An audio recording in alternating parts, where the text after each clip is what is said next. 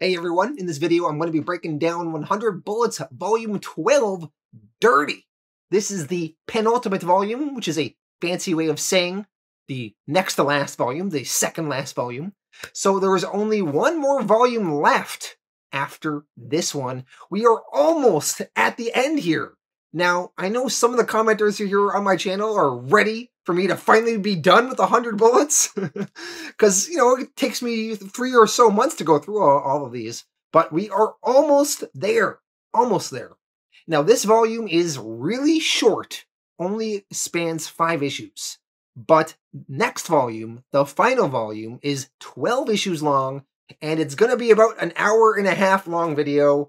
And that one is going to be the big crazy one where everybody dies, or not. We'll see who lives into the end. But yeah, next volume is going to be really exciting with the conclusion. But for now, we just have this little quick volume with 5 one-shots to get through. So let's dive into it.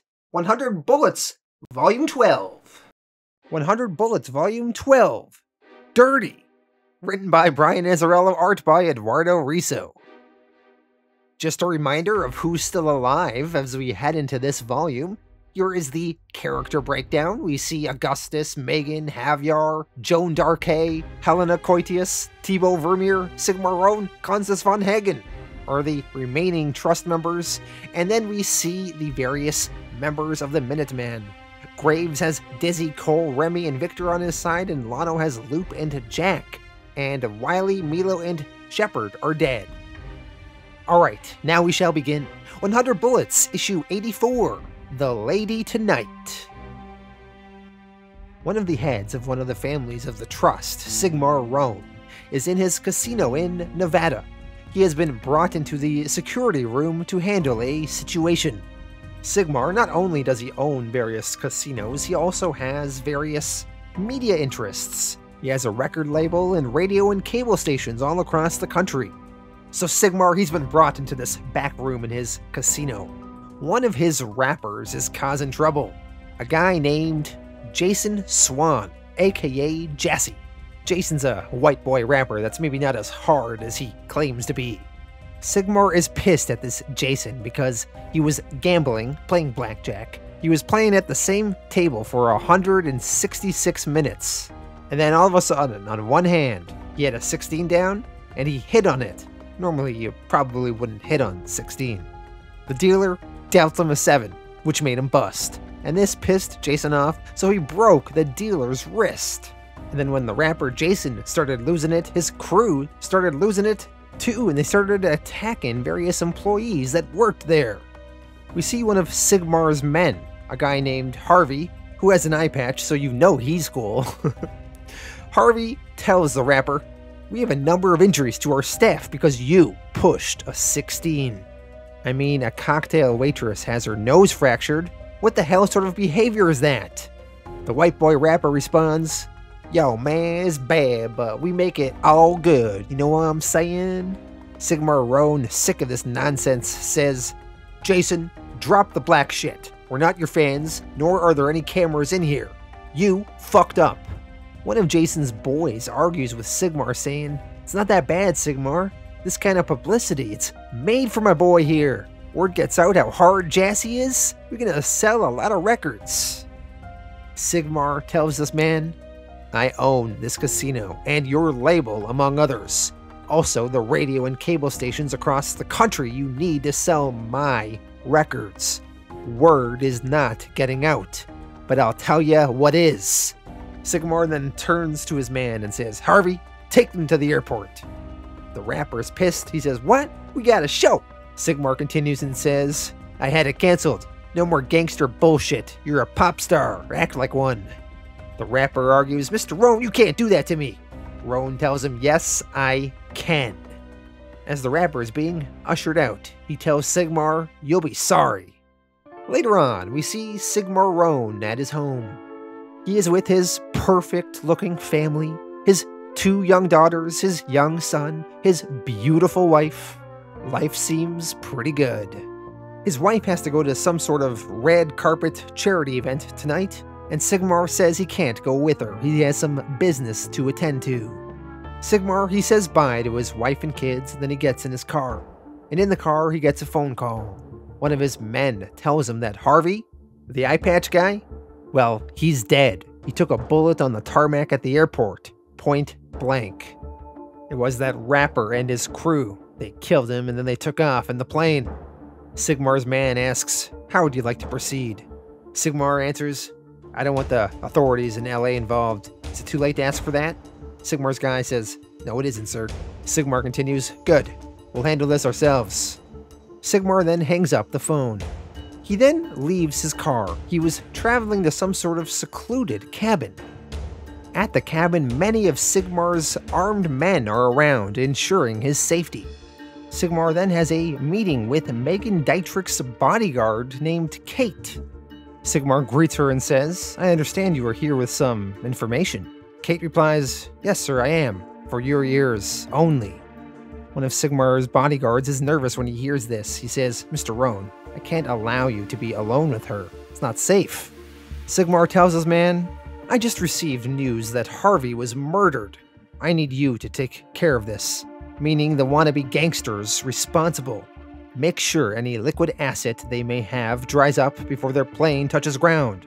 Any lingering lawsuits against them get funded, and this story is on the news 10 seconds from now. I want them ruined. Harvey was a good man. He doesn't deserve this kind of end. Sigmar's man tells him, I'll do that for you, Mr. Roan, but I still can't allow you to be in a room alone with that woman. She's a bodyguard, sir. She's very highly trained. So eventually they come up with some kind of compromise so Sigmar can be alone in a room with this woman. They put her in some handcuffs. Sigmar and this Kate woman then talk. Remember, Kate is the bodyguard of Megan, so she is privy to some secret information. It also turns out that it seems like Kate and Sigmar have a secret sexual relationship. And the whole handcuffs thing is kind of a kinky thing that they're kind of into. So while the two of them are starting to have some kinky sex here in this room, Kate is informing Sigmar on what she knows. She says, Megan and Augustus are whispering marriage. Sigmar to this says, love makes one do crazy things, break rules. Kate replies, what rules do you think the trust has left? He's using her. Sigmar answers, she likes it, she needs it. She's new to this. We won't let it come to pass. Kate says, you can't stop it. Augustus and Javier, they're uniting. They're in this all together. They mean to be the trust together. Megan has no idea who she's in bed with. Finally, Sigmar and this Kate woman finish their intercourse, and Sigmar tells her, you're not going back there, I can't let you. It's too dangerous. As Sigmar leaves the room he was in with Kate, all of a sudden he sees his bodyguards are all dead outside. Bullets in their heads and they're lying on the ground and leaned up against the wall. Sigmar, he then looks out into the forest near this cabin, and in that forest he sees Remy Rome and Victor Ray, and they are there with Sigmar's wife and kids. Kate joins Sigmar outside. Victor, he puts a bullet right in her temple. Sigmar, he's shocked. His wife calls out to him, Sigmar! Remy and Victor, they shoot Sigmar's wife, and then they shoot his two little girls. And then Sigmar's youngest child, the little boy, he's crawling away. Sigmar, with tears in his eyes, says, not my boy! But despite his protesting, Victor and Remy shoot the boy, too. And then finally, lastly, they shoot Sigmar through his head. And then Remy and Victor walk away into the night. 100 Bullets, Issue 85, Red Lions. This issue is going to feature a character we have not seen since way back in issue 19. The character, Sophie. She was the girlfriend of Loop's cousin, Carlos. Sophie and Carlos stole money from Lano, and when Lano found them, he killed her boyfriend and he raped Sophie repeatedly. Well, we see in the current day now, this incident has had a profound effect on Sophie. She has trained hard in the gym, and she even trains a self-defense class for women. We see Sophie leading the class through various punches and kicks. After the class, one of Sophie's students comes to talk with her. She tells Sophie, "Thank you. This training has been... I needed it. I wasn't able to sleep after the incident." Sophie hugs the woman and says, "I know, neither was I." The woman wants to give Sophie something. She gives her some pills called Nambient. It's to help people go to sleep, she says. "Now I can sleep on my own. I don't need them anymore." While Sophie and this woman are talking, just by happenstance, Lano and his crew walk into the very same gym. So there's Lano, Loop, and Jack. Duh. Lano, Loop, and Jack head inside a boxing ring, and they are teaching Loop how to fight. Jack is sparring with Loop, and Lano is shouting orders. He tells Loop, "Go for the fucking throat." "Goddamn, look kid, a man this size will kick your ass 11 times out of 10. So don't give him a chance to. Clock him yesterday before he smells it coming." While they are training, Sophie is watching from the side. She has poured these sleeping pills inside an energy drink, and she is sipping it by a vending machine. Eventually, Lano leaves the ring. He tells his boys, "I'm hitting the sauna." Lano is then walking by Sophie. Lano does not recognize her from his past, but of course, she recognizes him as the man that ruined her life. As Sophie is sipping on the energy drink through a straw, she tells Lano walking by, "You want to pick me up?" And she offers the drink. Lano, he takes it without even thinking and starts sipping it. Eventually, Lano heads into the sauna to relax. And while he's relaxing, the sleeping pills start kicking in, and he gets drowsy and starts falling asleep. Sophie then slips into the sauna room. She has some cleaning ammonia with her, and she pours it over the hot rocks, and then she leaves. The poison in the ammonia starts getting to Lano. He wakes up, but he starts coughing and choking. He stands up and tries to go to the door.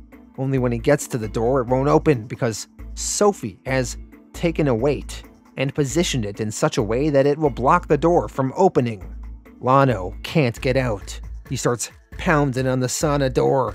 Boom, boom, boom. Lano, he's dying. Sophie, she then goes up to the sauna room little window on the door, and she says into it, "Do you remember me? I'll never forget you. Sometimes I wake up in bed paralyzed like I'm still tied to it. Not as much anymore, but occasionally I'm still tied to you. I bet you haven't thought about me though, since you stepped over my boyfriend's body and walked out that door, am I right? I could ask you what you're doing with his cousin now, but I really don't care, see? All I care about is me." That's not really true. I care about people, and what you did to me was a long time ago. I hated myself for it. Then I hated you. No, there's no then. I hate you still. When I saw you come into the gym, I immediately thought you were here to rape me again. You raped me! Again and again and again! Like I said, I'm tied to you, and I realize I will be till the day I die, but not the day you do, and that sucks. You have no idea what you've done to me, how you've infected my life, how hard you've made me cry. I hate you! I promised myself I'd kill you given the chance. And this is it! I needed to show you that I could. I'm not like you, but you are like me. You're vulnerable. She then opens the sauna door, and she lets Lano live. Although, she leaves him with the knowledge that she could have killed him if she wanted to. But she is not a killer like him. As Sophie leaves, she tells Lano, "You know what I am? I'm better than you." And she heads out. 100 Bullets, issue 86, Rain in Vain. In a snowy mountain town, Helena Cotius and Constance von Hagen, both heads of their own families in the Trust, they are talking about the death of Sigmar Rohn.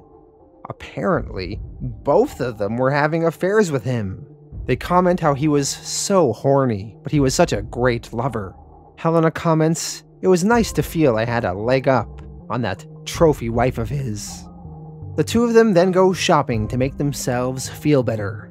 While they were shopping, Victor Ray, the Rain, murdered them. And even later on that day, Victor went to a bar to kill some time. While he's in that bar, a man meets Victor and gives him a piece of paper that says Belcourt, room 178 on it. Victor appears to be looking for some information on someone. While Victor is killing time in this bar, one of the very scantily clad workers in this bar is talking about what she saw earlier. It turns out that this woman also happens to work in the same clothing store that Helena Cotius and Constance von Hagen were killed in earlier, and she was the one that discovered their bodies. She is telling the story to a bartender friend of hers that works in this bar. She says how they were dead and they called the police, and then the police came and asked them questions, and one of the women that was dead was Helena Cotius. She must own every hotel in this city. She then wonders, why wasn't this on the news? They're watching the news right now on the bar. She feels like it is something the news would definitely talk about. Victor, overhearing this conversation, chimes in and says, "You'll read about it tomorrow, how she died after a long battle with cancer or some other noble bullshit that kills the rich." The woman tells Victor, "What? No, I saw her dead." Victor replies, "No, I'm telling you how she died." The woman asks, "How do you know how she died?" Victor answers, "'Cause I'm noble bullshit." Victor asks the woman, "These poor old rich deers you saw, were you the last one to see them alive?"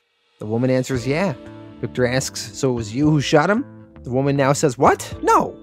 Victor says, "Sure, the last one to see him alive is the one that killed him." The woman says, I wasn't the last." Victor asks, "You tell the cops you were? That'll make you a suspect." Victor then tells the woman, "So you were the first to see them dead?" The woman answers, "Yes." "Well, the second. There was a man after I found them. He was gone. I didn't talk to him. One of the other girls did. He said he was just looking." Victor happened to be that man. Victor asks her, "What did he look like?" The woman answers, "Oh, he had on a Rockies cap, sunglasses, maybe a tracksuit and sneakers. He didn't look like anybody. He looked like everybody else." Victor replies, "Sounds like a professional. He must be halfway to Kansas by now, no?" The woman, confused, asks, "What does any of this have to do with these murders not being on the news?" Victor answers, "Nothing and everything. I gotta go." Victor, he then leaves the bar to go handle a personal matter, something he saw on the news that was pissing him off. What was pissing Victor off is he saw on the news that a woman named Tamara Towns, she had 3 children and 1 on the way. She was 8 months pregnant, and she was killed by her ex-husband, Stephen Earl Marshall, and Stephen's girlfriend, Rhianna Sharp. Together, they killed Tamara, and they killed 2 of the other children, and put them in a washing machine, and then with scissors, they cut the unborn baby from Tamara, and they took the 5-year-old boy and the 8-month baby that was still in the womb. We now see Stephen Earl Marshall and his girlfriend Rhianna Sharp with the kidnapped 5-year-old boy and the premature baby they ripped from the womb. The woman is devastated as the baby they ripped from the womb did not survive and ended up dying, so now they have to get rid of it. The woman pleads, "It was my baby." The man tells her, "You gotta get rid of it." Well, this apparently was the horrific story that Victor saw on the news that pissed him off. So Victor, he paid off the guy in the bar that he knew to somehow get him the location of where this couple would be held up. Victor, he arrives at the hotel room door. He knocks on it. The kidnapper on the other side opens the door, and Victor, with an axe, cuts through the man's head. Then Victor heads inside. He finds the kidnapped 5-year-old, Justin, and then Victor heads into the bathroom. There he finds the other kidnapper, Rhianna Sharp. She was trying to dispose of the baby that died in the toilet. Victor goes over to the woman and drowns her in the toilet, killing her. Once both of these kidnappers are dead, Victor grabs the little boy Justin and brings him outside to safety. Once Victor has dealt with this situation, he leaves this motel and goes into a limo where Graves and Dizzy are waiting for him. Graves compliments Victor's work earlier in the day, when he killed Helena Cotius and Constance von Hagen. Graves says, "Good job today, Victor. Very clean." Victor answers, "Thank you." Graves then talks about the murders that Victor just did in the hotel here. He says, "But your job here tonight, not so clean." Victor replies, "Fuck you and your attaché." And that is the end of the issue. Personally, I don't fully get it. Did Victor have a personal connection with this kidnapping couple and that's why he wanted to kill them? Or did he just find their behavior so abhorrent that he wanted to take them down and right a wrong? Victor also mentioned an attaché that Graves gave him and Victor didn't want it. Was that in relation to this couple or not? So I'm not so sure. Let me know in the comments what you think this story here means. Moving on to the next issue. 100 Bullets, issue 87, The Blister. On a rooftop, one of the few surviving members of one of the families of the Trust, Joan Darcy, is having a meeting with a man named Will Slaughter.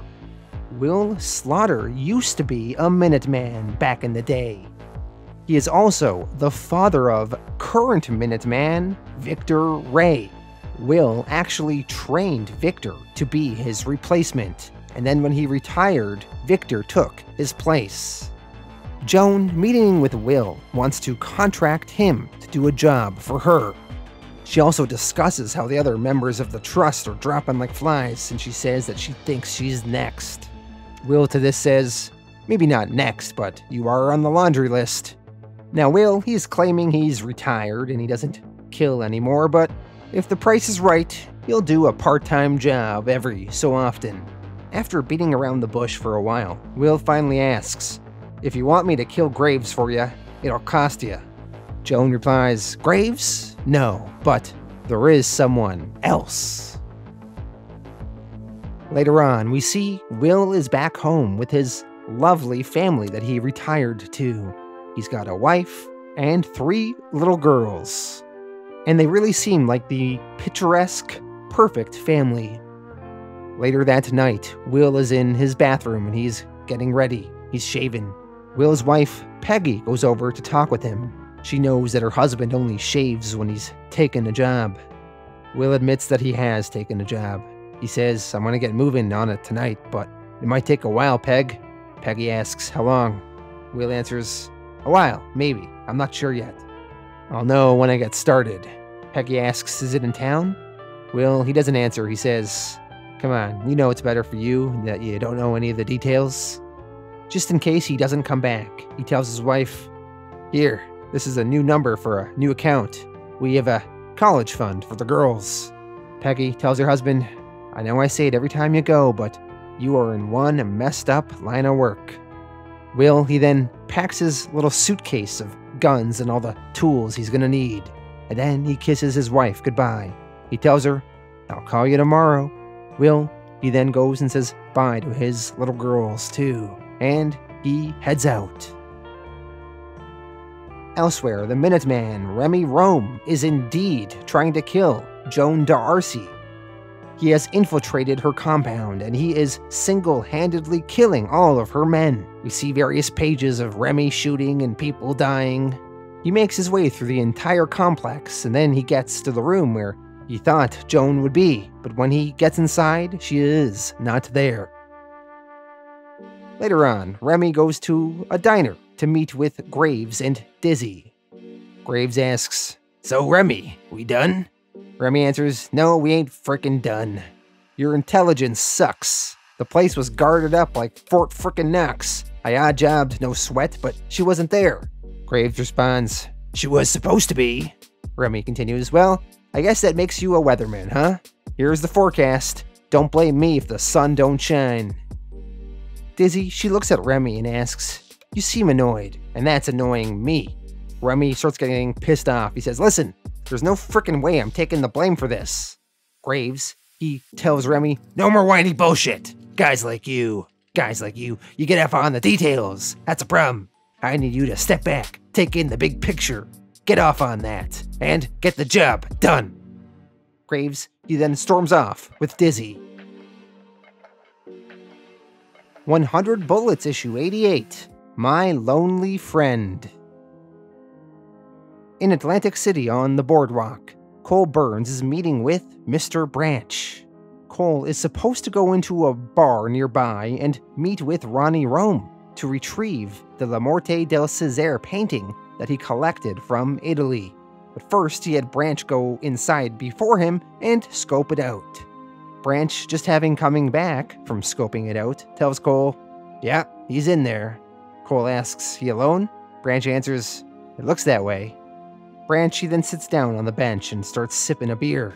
Cole, he gets up. He's got to go meet with Ronnie. Before he leaves, though, he touches Branch on the shoulder and tells him, "You know, I killed a man sitting on this bench one time." Branch, nervous, asks, "One time?" Cole says, "One time so far." "Bonsoir, Monsieur Branch." Cole then heads out. The person Cole was referring to who he killed on this bench was Daniel Perez, whom he killed in issue 25. Cole, he then heads inside the bar, and there he finds Ronnie Rome. Cole, he sits down at the bar and asks him, "You got it, buddy?" The two of them start discussing how they're gonna do the exchange. Meanwhile, outside on that bench where Mr. Branch is waiting, all of a sudden, Echo Memoria goes and sits beside Branch. Echo asks Branch, "When we were together that time, I drew the impression that this life was something you found abhorrent." Branch replies, "I still do." Echo, smoking a cigarette, asks, "But what now?" Branch responds, "Now I'm living it." Echo blows out her cigarette and says, "That's trippy, becoming one's own obsession." Branch replies, "That's a beautiful way of putting what I am. So, you're not a prostitute anymore?" Echo answers, "I am what the situation requires." Branch asks, "What does that make me?" Echo, she then just laughs. Cole and Ronnie have gone up to a hotel room where Ronnie has the painting. He has now given it over to Cole. The two of them talk a bit. Cole tells Ronnie, "You know, I know your brother. I have some trouble with him. He killed a friend of mine." Cole is referring to Wiley Times. Cole continues, "He killed a friend of mine who I didn't like, but respected. We didn't get along. Not like me and your brother don't, but it was different." Ronnie comments, "You respected him." Cole says, "Yeah, I figure I owe him one." Cole, he then points his gun to Ronnie's head. He wants to kill Ronnie in revenge for Remy killing Cole's friend Wiley. Ronnie tells Cole, "Look, my brother's a dick." Cole says, "Are you just saying that because you know what I'm about to do?" Ronnie continues, "No, I'm saying that because I know my brother better than you do." In the end, Cole decides not to kill Ronnie, and he just leaves with the painting. Cole, he goes back outside, back to Branch, sitting on the bench. Cole tells him, "Well, Stump, it looks like we got what we came for. Screw that canned piss beer you got. Let's go get us a real round, huh, Stump?" Stump? Cole then sees that Mr. Branch is dead, killed by Echo Memoria. And with this, we end Volume 12 of 100 Bullets. This has been a very short volume, but the next volume is very long, and will lead up to an epic conclusion. Which of our beloved 100 Bullets characters are going to make it to the end and survive? We will find out in the conclusion in Volume 13.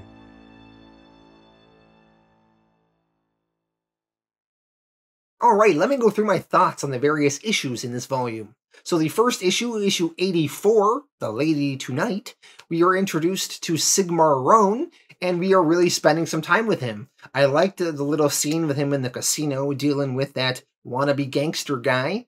It was interesting seeing him be kind of a sex fiend. And then we had Victor and Remy killing him. And they also killed his entire family, which was a little bit dark. But, you know, maybe they had to die, the family, the wife and the little girls and the little boy, because they would be the heirs of Sigmar and would potentially inherit his seat in the trust. So maybe they had to die. Maybe. But yeah, it was kind of dark to have them all get killed off there. But yeah, another death in the Trust's camp, and we are elevating the plot forward. So I kind of dug the issue. The next issue, issue 85, Red Lions, that is the one with Sophie and Lano. And I really like the idea of bringing this Sophie character back into the mix. She was kind of a throwaway character that I kind of forgot about, but bringing her back in is pretty interesting, and seeing her get some revenge on Lano was satisfying to see. Now, she probably should have killed Lano, but Lano is such a good villain, we don't want Lano to die yet, do we? So I'm okay with Lano still living, but it was either way nice to have Sophie get some sort of revenge and closure there. The next issue, issue 86, Rain in Vain, that is Victor Ray killing Constance and Helena, and I did not think this issue was that good. I would have liked to see the death be a little bit more played out and shown a little bit in a cooler way. And I also think Victor going on this random adventure to this motel to take down this husband and wife that kidnapped some kids, to just be random and not explained as much as I would have liked. Why did Victor do that? I still don't really get it. I don't. And did Graves give him an attaché or something? Because he mentioned attachés. It's not fully explained, so I don't like it. I did not love that issue. Issue 87, The Blister. We are introduced to this guy, Will Slaughter, who used to be a Minuteman back in the day, but he is retired now.